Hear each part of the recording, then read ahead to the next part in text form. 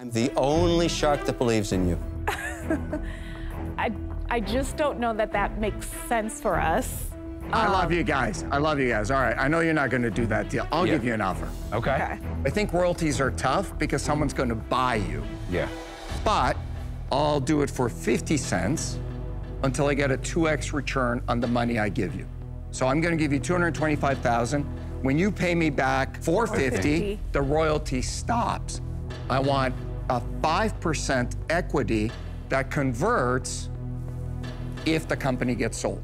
So I help you now, and if you grow, I convert to 5%. You know what? That's going to be much more expensive than my royalty. If you sell this business one day... It's much more expensive. If you sell this business one day for $500 million, you paid way more to him. You know what? If you sell the business for $500 million, you don't care. That's the key. I like that deal. He is driving you into the ground. That's a huge mistake. This is the balance between equity and royalties. It's a great lesson.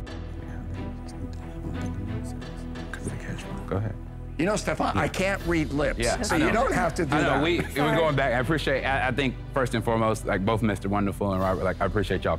Our issue is cash flow, and because of we're spending so much in other places, so royalty is a little difficult for us, for both of you guys. So respectfully, I don't think that we're going to be able to take a royalty Good offer. for you. Way to stick to your guns. Good for you guys. But we thank you guys. Thank you, guys. Congratulations, guys. Take care. Thank you. We built this from the beginning from just us. I mean, we built it for our son, Cade, and I think that's the thing that we think about. We're doing everything for him.